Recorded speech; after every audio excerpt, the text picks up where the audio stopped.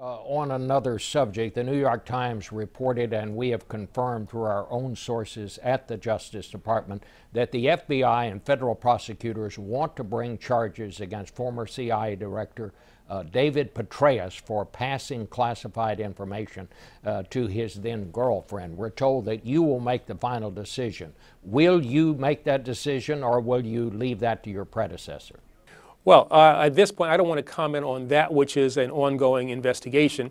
The determination in any case is made at the time that all of the evidence has been acquired, all of the evidence has been reviewed, when it has been gone over with people who are the subjects of the investigation and with their lawyers. And so at the appropriate time, the proper people within the Justice Department will make determinations as to what, if any, action should occur. Well, will that proper person be you, or will it be someone else?